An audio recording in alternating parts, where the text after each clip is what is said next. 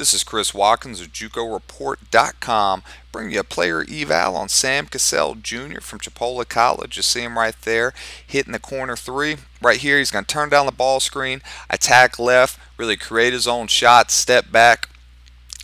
Cassell is one of the most talented guards in the country. He decided this fall to take those talents to play for Coach Kevin Ollie at UConn. UConn is currently 18-4, having a great season for Coach Ollie. Cassell, you see him right there creating his own shot. Definitely going to look to fill the void there at UConn when they lose Shabazz Napier at the end of the season. Napier's averaging just at 18 points per game. Cassell averages 16 points per game down at Chipola.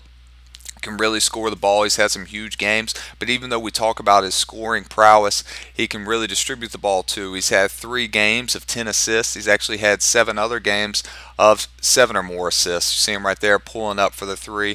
A part of a great recruiting class there at UConn, flanked with Rakeem Lubin out of Buford, Georgia, as well as Daniel Hamilton out of California. And they'll also be getting Rodney Purvis, who is redshirting this year after transferring from NC State.